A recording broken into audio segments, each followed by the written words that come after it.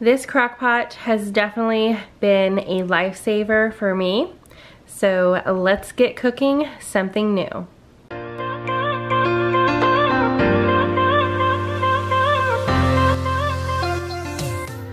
Hey guys, my name is Vanessa and today I am sharing a super easy dinner recipe. You could totally use this for lunch as well, but something that I'm just throwing together to get into the crock pot in the morning and it is ready to go for dinner. So for this recipe, you are going to need just a little salt and pepper to taste however much you want. I have this container, it is 32 ounces. You'll need about 4 cups, which this turns out to be of chicken broth. I'm going to dump this bag in there, and this is just an 8-ounce bag of Colby and Monterey Jack cheese. You could use cheddar cheese, whatever kind of cheese you prefer. I'm also throwing in there this entire bag of Mrs. T's pierogies. This is the classic cheddar, so it's sharp cheddar cheese and creamy whipped potatoes in the pierogies, and this is a 2-pound bag. And just to give it that extra creamy texture, I'm gonna add in an entire 8-ounce block of cream cheese. And for some protein, I've got this 12-ounce link of beef kielbasa that I am going to chop up into bite-sized pieces.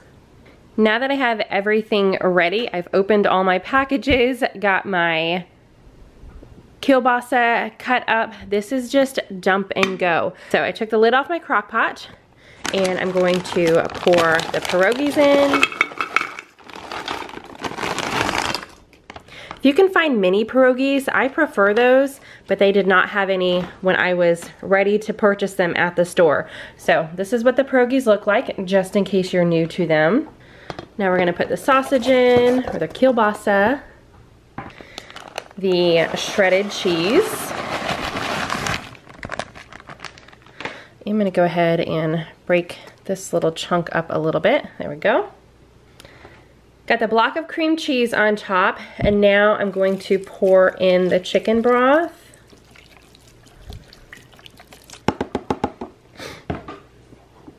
Like I said, pepper, salt to taste, so however much you and your family enjoy or like.